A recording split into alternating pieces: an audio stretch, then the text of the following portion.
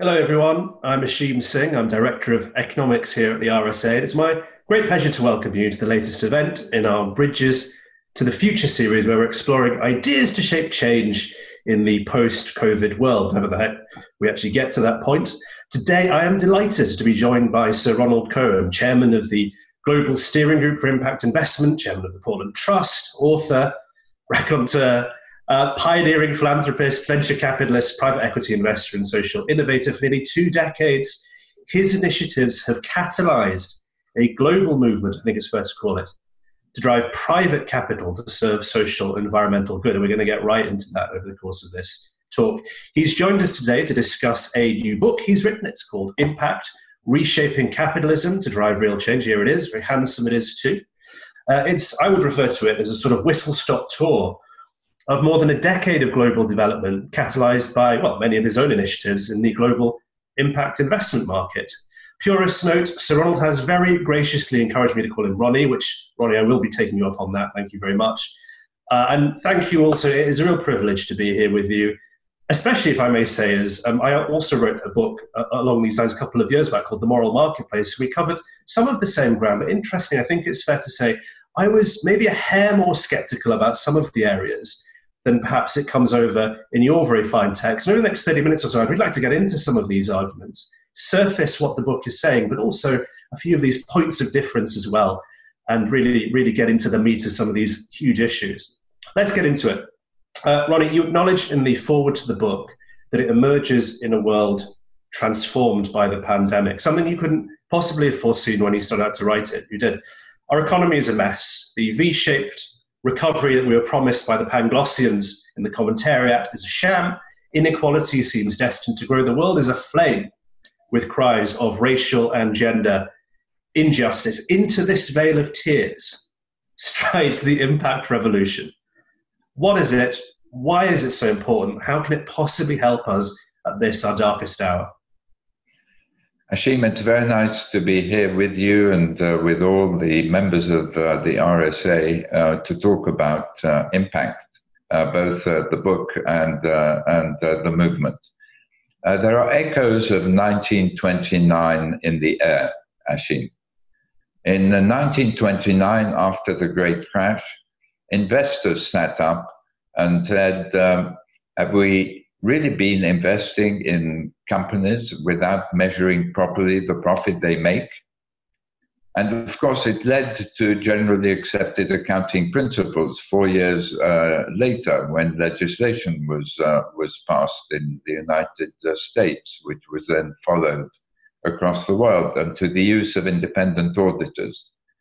And I think today, investors who are channeling more than $30 trillion to environmental, social, and governance investments, and more than $700 billion into impact investment, where the impact is measured, unlike ESG. Impact investment, as you well know, has not only the intention to create impact, but also the measurement of it.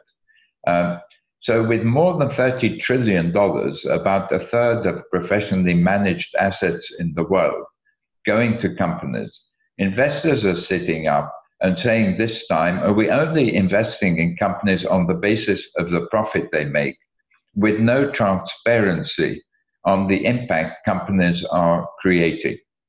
And so I believe that COVID-19 will accelerate now a move to transparency on the impact that our whole economic system creates, which is, of course, comprised primarily of companies and of investors. And so as we're going to see governments emerge from this crisis with higher level of debt than we have seen in decades, perhaps since the Great Depression, and similarly high levels of unemployment, we're going to need to bring impact investment and companies to provide solutions to the great social and environmental challenges we face. So I see COVID-19 as an accelerator of this transition to impact economies. Yeah, so that's really interesting. So for you, impact is a very practical thing. It makes sense, of course. It's not just an idea. It's not, if a tree falls in a forest and no one is there to hear it, does it really make an impact? It's not a philosophical idea or approach. It's actually a series of practices that cut across all institutions in society and that can transform or make a difference to all of them. Is that the argument here? Yes, indeed. I think what's been happening in the world over the last couple of decades is an evolution in thinking and a revolution in the means we use to tackle social and environmental Yeah. issues. The revolution in thinking has been around the notion that we can't just worry about profit and not worry about the huge damage, environmental and social, that companies are creating, and then rely on our governments to tax us all in order to try to remedy them. The system is self-defeating, and we have to change it. And I think COVID has heightened the sense of disquiet and increased the questioning of capitalism. So that's the evolution in thinking. The revolution in means comes from realizing that consumer preferences and talent preferences in terms of employment and investor preferences have been shifting away from making decisions on the basis of risk and return alone to making decisions on the basis of risk, return, and impact.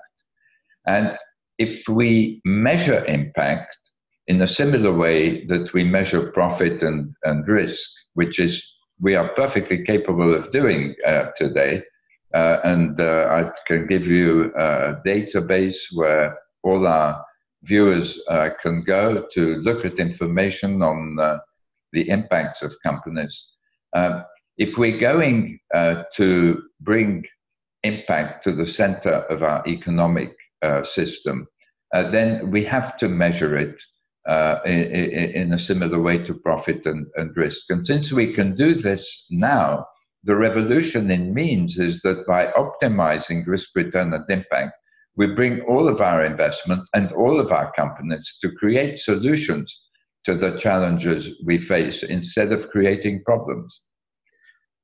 I mean, there is so much in what you've just said. I mean, it's an incredibly rich answer. And what I'll try and do is I'll try and unpick bits of that and different questions as we go. I mean, let's start with the first thing that you said, which is really interesting, which is about the way that we solve social problems, the way that we marshal society's resources to deal with endemic social issues. You begin the book actually with the story that I think RSA fellows who work in the charity sector, who work in social enterprise, who work in government even, will be familiar, or at least incidentally at the margins. And that's the story of the social impact bond, a certain kind of impact investment instrument that it seems for you it exemplifies. It's a touchstone of this revolution of means, of practice, of impact, and of efficiency that you're talking about. It's otherwise, it's known variously as a social impact bond, a payment on success bond, I think in other places. In the development space, it's known as a development impact bond with some variations. You're a champion of it. For you, it's ground zero, the Archimedean point of the wave of innovation of the last decade. Can you explain, first of all, before we get into some analysis of that, just what exactly an SIB is and why they're as important as you argue they are? Absolutely. The purpose of the social impact bond is to provide investment, initially to non-profits, but today more widely to non-profits and purpose-driven businesses in addressing social issues and environmental issues as well. For the first time, this way of investing links the return of capital and the financial return on investment to the achievement of a social or environmental goal. And the first bond, the Peterborough bond, sought to reduce the number of young people who go back to jail after their release. As you know, Ashim, more than 60% go back to jail within 18 months of release. And the first bond involved raising £5 million to fund non-profits working with these prisoners. And because we achieved a reduction of 9.5% in the number going back over a period of 5 years, the Ministry of Justice in the UK repaid the £5 million and an annual return of 3.1% to the foundations that had put the money up. Now, it's broadened to be a much broader tool than we'd initially envisaged. As you were saying, it's being used in emerging markets in the form of development impact bonds. There are a couple of hundred social and development impact bonds across the world. They involve outcome payments of $1 billion or more, investment of about half of that. They tackle 15 different social issues across 30 countries. But what is really significant about the social impact bond, as you were suggesting, and which I do see in the book as really the start of this whole impact economy effort, if you like, is that they optimize not just risk and return, but risk, return, and impact. And actually, the social impact bond and all forms of impact investment, which involve traditional asset classes like venture capital, private equity, investment in public stocks, investment in bonds, where there is measurement of impact, all those forms of investment optimize risk, return, and impact, which the social impact bond did for the first time. Fascinating. And you refer to this in the book as a sort of new frontier of efficiency when it comes to tackling social problems, which is a wonderful, exhilarating image. I remember when I first, as a lowly researcher in 2008, when I first came across the plans for the social impact bond that your team at Social Finance put together, Toby Eccles, Emily Bolton, I remember taking this to my boss at the time and saying, we've got to get into this. This is really interesting. We've got to understand this a bit better. Over the years, I've come to understand it a bit better. And just for the sake of our viewers, I want to really spell out what's going on here. So you've got investors investing and providing upfront capital. In Peterborough, it wasn't the private sector, but it was a pilot, so that makes sense. You've got government paying from public funds. You've got the charities delivering. There's a delivery group. There's also a control group, isn't there? So you can see whether the delivery group is doing a better job than if the intervention hadn't happened at all in terms of reducing reoffending and therefore the cost on the state. You've got a bunch of smart people working out how much everyone gets in the event of a successful outcome, but also what a successful outcome looks like, and sort of quantifying and measuring that and putting all the data together to do that. And then for every success, an investor will receive a quantum of public funds by way of return for the initial investment they put in. That's the basic idea, isn't it? Yes, absolutely. And today we're finding philanthropists stepping in alongside governments and aid organizations stepping in alongside governments, and a huge increase in scale. So the Global Steering Group for Impact Investment, which I chair, is catalyzing $1 billion outcomes fund, which will collect contributions from aid organizations like DFID, from philanthropists, and from local governments to improve the education of 10 million children in Africa and the Middle East. And so I think it's a tool which has gone through its sort of proof of concept and which is now ready for scaling.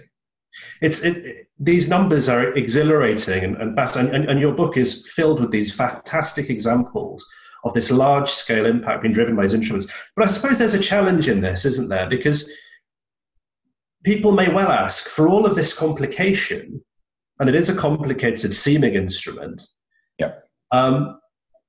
can't better outcomes, or these outcomes, be achieved by simply taxing more and using the extra funds you receive to deliver more or better services? Why are we taking money out of tax and putting it into the hands of private investors? The reason is that if you use entrepreneurship and open the door to innovation, which is not the government's forte, you begin to develop very, very powerful solutions. And I remember in the days of venture capital, when I got into the nascent field, I was 26 years old. I remember I was pretty much in the pub when I was 26, so I think you were a bit more conscientious than I was. Okay, well, I was also in the pub, but the whole concept of venture capital led people to say similar things. It's so much more complicated to have an investment agreement with a company which is unquoted and so doesn't give you the ability to sell your stake, and backing young people who haven't really proven themselves. It's so much easier just to buy a share on the stock market. Yeah, but it's not the same thing. You're comparing apples and oranges. Venture capital brought us the tech revolution. The stock market wouldn't have brought that. Okay? It was a combination of expertise and patient capital and people who are expert at looking at products and markets and management and competition and growth trends. Similarly, with impact investment, and social impact bonds is one aspect of it. Of course, it involves effort to measure impact if you're not going to just invest on the basis of risk and return. But our system is going to improve many more lives and improve our planet instead of digging ourselves into a deeper and deeper hole as we're doing now. The complications, as happened with venture capital and private equities today, a $7 trillion pool, or at least $5 to $7 trillion pool, is you standardize. You standardize the agreements around social impact bonds. You create big outcomes funds. So you don't have to go around looking for outcome funding for every bond. You know where you can go. The investors don't have to be found every time you go to a social impact bond or a development impact bond fund. And so you begin to reduce the time, reduce the complexity, and increase the scale. We'll come back to measurement, the question of whose measurements and what are we measuring presently. I think it's a really interesting, practical and philosophical point. But just one final thing about Peterborough, you refer to it as a success. You say the concept has been proven. Government tried it. Everyone did well. Everyone who needed to make money, the foundations, they made money. These are all good outcomes, it seems to me, based on what we're trying to achieve there. And yet, government hasn't followed it up. They're not doing it anymore. So what happened there? Is it that your analysis is flawed, or is it that government are flawed and they've completely dropped the ball here? Well, the answer is Brexit for the UK. When Ian Duncan Smith and David Cameron left office, who were great proponents of this, governments after that were preoccupied with Brexit. Now it's interesting, central government hasn't pushed, but local government has. And there are now 60 social impact bonds in the UK, about a third of the world total, and another 60 in the pipeline. We have 2 social impact bond funds managed by Bridges Ventures. And so I hope that government now, with COVID, creating such huge challenges for our economic recovery, that government will grasp with both hands the opportunity created by outcomes funds. We should have billions of dollars going into outcomes funds to reskill the unemployed. The unemployed, many of them, will not find the old jobs they had. We have to face the fact they're going to be employed by smaller companies, more entrepreneurial companies, rather than big companies, because big companies coming out of this crisis have learned to operate on a slimmed down basis, and they're going to try and hold on to these productivity gains. So we're going to have a major challenge of reskilling people for new jobs in new companies. Now, government should grasp this with both hands. Look at what we've done in the UK with the apprenticeship scheme. We've raised billions of pounds, which has not been expended. Let's put those billions into an outcomes fund that pays for those who can successfully train apprentices and get them into jobs. Interesting. And I suppose a further question, but this would, again, this speaks to the measurement, issue is there's jobs and there's good jobs, isn't there? And can an instrument like a social impact bond filter for, be sensitive enough to filter for, say, getting people into good jobs, long-term jobs that are good for their mental health, rather than simply getting them into jobs? Or will such funds always, because of exigencies, the difficulties of measurement, find some kind of compromise position that is, on one level, on an individualistic level, somewhat harmful? So, Ashim, you raise a very important point. The great thing about impact bonds is their flexibility. You can have a 5-year bond, and if it doesn't work out, unlike a government program which would continue for another 15 years, it comes to an end. At the end of 5 years, if you want to launch another bond, you've learned about the metrics that need to be set so that you channel the effort to the population you want to help. And so you redesign the metrics for the second bond. So it is a very flexible instrument. And the key thing about it, and it applies to philanthropists as well as as government. The key thing about it is we're not spending money prescribing to those who are going to help vulnerable populations, be they not-for-profits or purpose-driven businesses. You're going to have to do the following. You're going to visit every prisoner 3 times a month or 4 times a month or whatever it is. We're giving money to these organizations and saying your goal is to reduce the number of prisoners going back to jail by more than 7.5% over a period of time. If you achieve that, you get your money back and you get a return that increases with your success.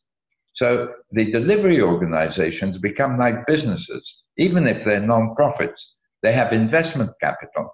They can define what innovation they want to use to achieve their targets, what other ways they want to achieve to help a greater number of people. And at the end of the day, they know that if they deliver a return to their investors, which is sufficiently attractive, they'll be able to raise twice as much money. And so you give the key to the capital markets to non-profits and to social entrepreneurs leading purpose-driven businesses as well. That's a fantastic segue because it leads me directly into my next line of questioning, which is around impact investment, one of the pillars of the impact revolution, as you outline it in the book. We both describe, I think, impact investment in the same way. You have ethical and responsible investment, which is about doing no harm. You have impact investment, which is about not doing no harm, but actually doing good. So an ethical or responsible investment might screen out for tobacco or for arms. They might say, I'm not investing in these things, I don't agree with them. Whereas an impact investment, it's about actually investing in hospitals, in schools, in cancer treatments, in reducing recidivism, as was the social impact bond in Peterborough. So, I suppose the obvious response to all that is, it sounds great. It's a growing market. It was referred to by JP Morgan as an asset class. I think that's possibly overstating it. It's a series of different approaches that's moving in some direction. But I suppose what I got from your book is that you see impact investment as auguring a sort of greater holistic revolution. Tell us about that. Yeah. So I see impact investment as the path to impact economies. Because we learn to optimize risk, return, and impact, and to deliver returns which are at least as good, in my view, as market rates of returns, at least as good. Because when we invest with impact as a dimension of our decision making, we reduce the risk of consumers walking away from the products of the companies we invest in. the risk of talent walking away from them, of investors shifting away from them, as they've done from fossil fuel companies and and so on, to clean energy, and also the risk of regulation and taxation coming. Because the governments inevitably are going to have to minimize the harm that companies do. So you improve the risk side of your equation, but you also improve the opportunity side. I just want to give you an example of what I mean to bring this home, because it will illustrate what an impact economy can do. There's a company called Orcam in Israel, which wanted to help the blind. The aunt of one of the founders was going blind. The founder was a very sophisticated entrepreneur and AI, artificial intelligence expert. He sold out his first company, which he co-founded, for $15 billion to Intel in the area of driverless cars. And Orcam has developed a pair of spectacles for the blind, spectacles like those you and I are wearing, with a little memory stick-like device hanging from the side, which whispers into the ear of the wearer the page of the book they're reading, or the newspaper, or the banknote in their hands. And you and I and everyone else viewing us today would say this is a fantastic impact venture. It can help 35 million blind people in the world and 250 million visually impaired people. Okay? And the company indeed has been very successful. It's raised $100 million of capital. The last round was at $600 million. Now, if you view things with an impact lens, you ask yourself the question, how can my technology help the maximum number of people? And then the answer is a surprising one. The answer is, what if you gave these spectacles to the 800 million illiterate adults in the world? What would that do for their lives and their livelihoods?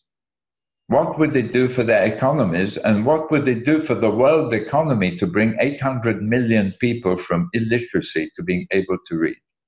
And so I'm a firm believer, and I speak as a seasoned investor, that optimizing risk, return, and impact will open up new sets of growth and profit opportunities at the same time. Now, if you imagine this is at the center of our economic system, Ashim, if you imagine that companies have been required by governments, which governments should do today, to publish impact-weighted financial accounts where any investor, any employee, any consumer can find both the impact and the profit performance of a company, then you begin to use our economic system to bring solutions rather than to create problems, which we then have to try to remedy. And an initiative I chair at Harvard Business School published just a few days ago the environmental cost of 1,800 companies, 1,800 companies, broken down by each area of environmental impact. And next year, we will add to that the employment impact of companies, as well as their product impact. And we will be able to measure the total impact of a company. Now, what numbers emerge from that? Take 3 chemical companies. Sasol in South Africa has $12 billion of sales and creates $17 billion of environmental damage a year. Solvay in Europe has similar sales, 12 billion, and creates 3.7 billion of environmental damage. And BASF, also based in Europe, has $70 billion of sales and creates $7 billion of environmental damage. So one creates 10% of its sales in damage, the other 29%, and the last one 139% damage. Now, isn't that a set of figures that all of us should know? Shouldn't we create a race to the top? And when we think in terms of social problems, when we think in terms of social diversity, take Intel, for example. Here's a company that has been driving for diversity and well-being in its workforce. It pays $7 billion a year to its 50,000 US employees. And superficially, we would all say that's a fantastic social impact. But if you look at the local demographics surrounding their facilities and compare it with their employment, you realize that there is a huge social cost that Intel is causing. If you add to the missing number of people from minority groups all the way up its organization, the salary levels that they would have earned, and if you account for other negative employment impact, Intel's positive employment impact falls from 7 billion to just 2.5 billion. And that's probably the best in the tech world. Now, shouldn't we be sharing these numbers across all tech firms for all of us to see? And if we do so, isn't the result going to be that consumers and talent and investors will go to those who do a better job of delivering impact as well as profit? I think that, impact-weighted accounts seems to me when I was reading the book, that was the big idea, it seemed to me, that emerged from it towards the end. And I have to say, I find myself saying yes a lot in response to some of those rhetorical questions that you put our way. I think it's a really interesting idea, and it's information that I think would really enrich the public space. And I suppose in that spirit, though, there are a couple of challenges, one direct one, perhaps, and one broader challenge that I'd just like to put to you and get your response to as we move into the final section of our time together, which has just flown by, frankly. The first very direct challenge is you talk a lot in the book, in our conversation today, about measurement, measuring things, measuring good things, measuring change. One of the things that we know certainly from the last few weeks and months, whether it's questions of racial justice when it comes to the Black Lives Matter movement, whether it's gender justice and then the Me Too movement, often the question of measurement isn't simply an objective thing. It's about who's doing the measuring, where does the power come from, and who ultimately has a say in the construction of the system that you're using to define what good looks like. Isn't the danger with, not just with impact, I think the danger is less with impact-weighted accounts, actually, because that seems to be quite a good sort of idea to attach to business bottom lines more generally. But generally speaking, with the impact movement, isn't there a danger here that we're simply instantiating and internalizing privilege by reflecting an existing view of what good change or social change looks like that doesn't speak to a diversity of perspectives and voices? So I think the rules of our system create the norms and values as well as reflect them. In 1929, and I said there were echoes of 1929 in the air, every company picked its own financial accounting policies. And there were no auditors to verify the numbers. And each company could squirrel away profit without explaining to investors how much or why. Seems ridiculous. It seems ridiculous today. And yet, when the idea that you should have a standard set of accounting principles for all companies so you can make comparisons, and somebody should be looking at the numbers and say these numbers are true, there were remonstrations in Parliament, in Congress, that this would spell the end of American capitalism. Okay? Now, when we changed the rules and went to generally accepted accounting principles, which gave an objective view of what the real profit of a company is, and when we had auditors verify that, we increased confidence in our system, And we began to impose certain norms of behavior which companies had to follow. Okay? And so the integrity of companies became extremely important, and we could all measure it, right?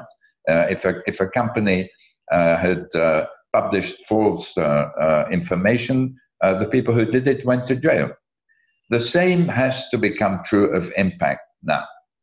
We're in the same situation we were in for profit in 29 with impact today. 30 trillion is going in, and companies are reporting about the wonderful things they're doing in the area of impact without talking about the bad things they're doing and without giving us any numbers about the value of either the good or the bad. Now, we can create impact accounting principles today, and they should be audited, and they will change the norms of our behavior in the sense that for a company just to make money will become unacceptable. A company that is polluting and creating social issues will show a much lower impact-weighted profit than a company that is as profitable but improving the environmental and the social, dimensions of our, of our lives. And so we will begin to create norms about creating impact as well as profit. That should be the norm for our society today. I mean, I think that's really interesting. And I think it speaks that there's a broader question here, isn't there? I mentioned earlier. And perhaps there's one final bit of mischief that I want to sling your way. Perhaps I can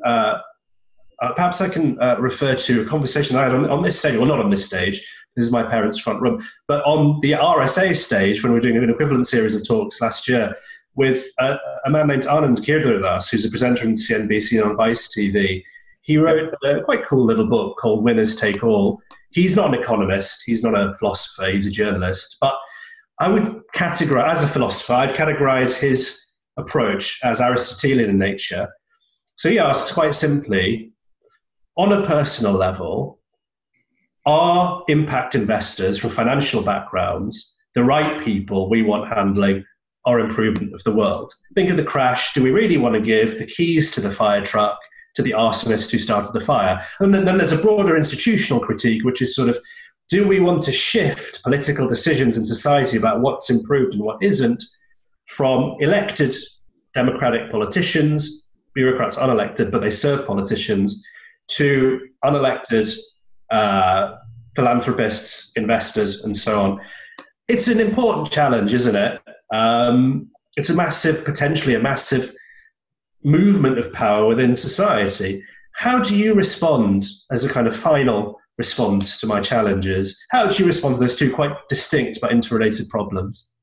So dealing with the first, the lifeblood of our economic system is investment. Okay, capitalism is about capital.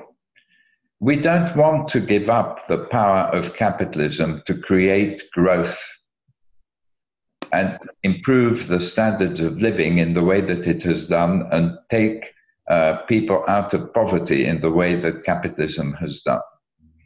What's happening today is that the consequences of the capitalist system are just too great even for our governments to cope with environmentally and socially. And so we have to change its self-defeating nature by balancing risk, which we began to measure in the middle of the last century, return, which we've measured for some centuries, and now impact. We have to bring those three to the center of our decision making. Now, will wealthy people who make investments drive the creation of impact? Yes, they will within that system. Now, if you look at the wealthy today, many of them come from nothing, like me. I was a refugee. I came to Britain at the age of 11. I was lucky to be helped. I went to a state school. My education was paid for at Oxford. I got a scholarship to Harvard Business School, okay? I'm wealthy today. I'm wealthy because I was lucky enough to get that education. And then it allowed me to take advantage of a new industry, venture capital and then private equity. And for me, there were ways of doing something useful, of creating jobs at a time when there were 3 million unemployed in the UK. Now, you can either view me as a wealthy person who's trying to perpetuate the existing system, which is what he would say, or you can view me as a refugee who, because he has been helped, wants to help others. Okay, I leave you to judge on the basis of my book, Impact, which of the two categories I fit in. Now let's come to your second very important question. The rules of the game have to be objectively observed. An impact accounting system has to give an objective view of the impact created, just as our financial system gives an accurate view of the profit that is created. If government then wants to provide incentives to companies creating impact in the area of diversity, positive impact, or in the environmental area, or in recruiting the unemployed, government can provide tax incentives for that. Perhaps where the world will be some years from now is that the tax rate of companies that deliver greater impact will be lower than the tax rate of companies that deliver negative impact, But that is the role of government, not the role of the accounting system. So the accounting system helps to provide the information to reshape our norms. And I think the wealthy who are versed in the investment world and who have significant resources today, and we've seen far too much money go to the wealthy relative to other people in society. For 25 years, salaries for most people have stagnated. And because of technology and because of the growing importance of finance, those who've been lucky enough to be involved in these two fields have been able to make gargantuan amounts of money. We have to use that money.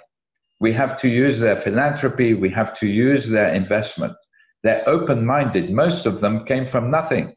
They didn't come from wealthy families. We're not talking of inherited wealth. If you look today at the biggest fortunes out of tech, if you look at Bill Gates or Bezos or anyone else that or Zuckerberg, these are not people who inherited wealth. They're people who came from nothing and can empathize with those who come from nothing. And they can contribute hugely to the improvement of our society and our planet. Well, thank you very much. I think this was trendily sort of called capitalism, wasn't it? A few years back, the question of the role of the rich and even the super rich in improving our world. It's definitely an incredibly vociferous issue. There are so many who take your view, and when you were responding to that question, you were saying, "Well, do you think I'm one of the good guys or the bad guys?" I very much see the work you've done over the last 10 years as incredibly inspiring to someone like myself. So, but I can also see the perspectives of people who are wary of privilege and also objectively aware that you talk about COVID and circling us back to the beginning. When Bill Gates was talking about vaccinations, there were so many conspiracy theories that emerged about him. And, people online, the populist movement against the philanthro-capitalist trend, if you like, that was sort of saying, well, we don't want this guy. I'll never get a vaccination if it's something that's been produced by a Bill Gates lab, all the rest of it. Some really crazy stuff out there.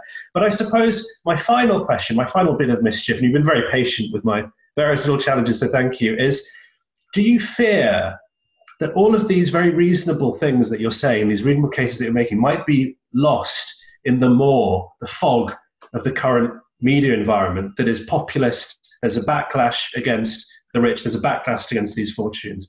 Do you fear this agenda might be lost in that? And how do we mitigate against that?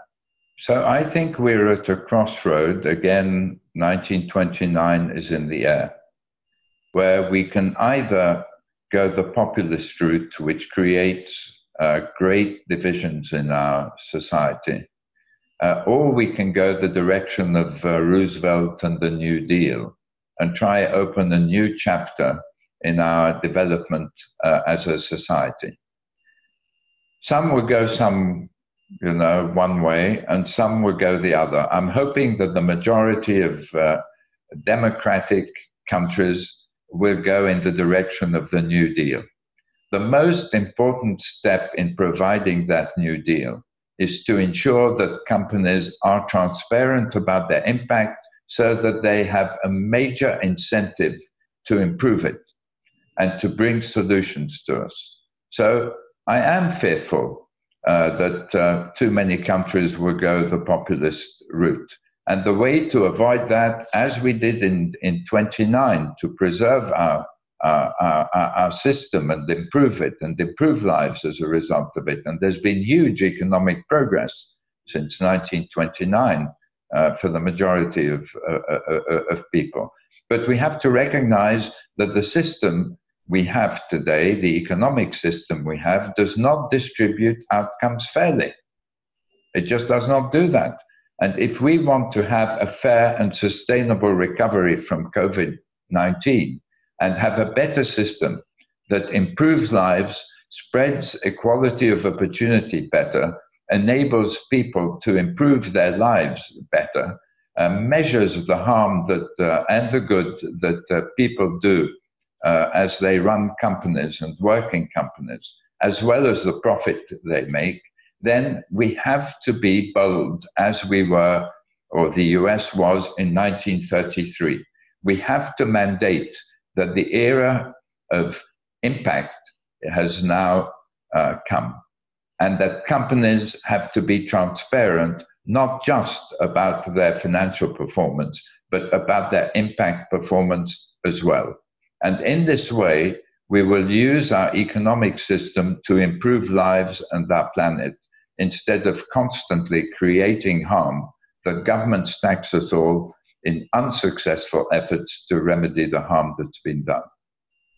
The era of impact has come. Quote, Ronnie Cohen. I can't believe it. We've covered so much in that session. We've covered the New Deal, 1929, impact-weighted accounts, how to do charitable action better, philanthropy, investment, millions of people helped, AI, and other technologies. It's been a fascinating conversation, but we have run out of time, I'm afraid. All that's left for me to say is thanks again for talking to me today, Ronnie. I hope you enjoyed joining us. I know that RSA fellows will be really grateful and hopefully inspired by some of the things that you've been talking about and that we've debated today. If you've been watching along today, and bless you, if you have, do head over to the RSA website now for more information on Impact Revolution and links to Impact. Here it is again, the book, very handsome volume, as I said earlier. Tweet me at Robin Asheen, tell me I've been talking nonsense, or I think you're on Twitter as well, aren't you, Ronnie? Yep, I am indeed. Please go to Twitter.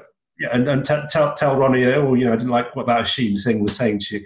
Or generally join in the debate there. And of course, on the RSA website, there's lots of information on our work on inclusive economies and economic resilience post-COVID, a fair deal for key workers, the future of the firm, and indeed what tomorrow's company and business environment looks like. I think impact-weighted accounts are going to be part of that future. I just have a hunch. Social impact bonds are here. Maybe impact-weighted accounts are going to go the same way. And there's also, of course, all the news from our 30,000 fellows all over the world. Just to say, we'd love to hear your ideas on what's needed to tackle economic insecurity, on what we've been talking about today, integrate a more just, resilient, post-pandemic future. So do get involved in the conversation on the hashtag RSA Bridges. And finally, thank you once again to Ronnie, Sir Ronald Cohen, for joining us. And thank you all for watching.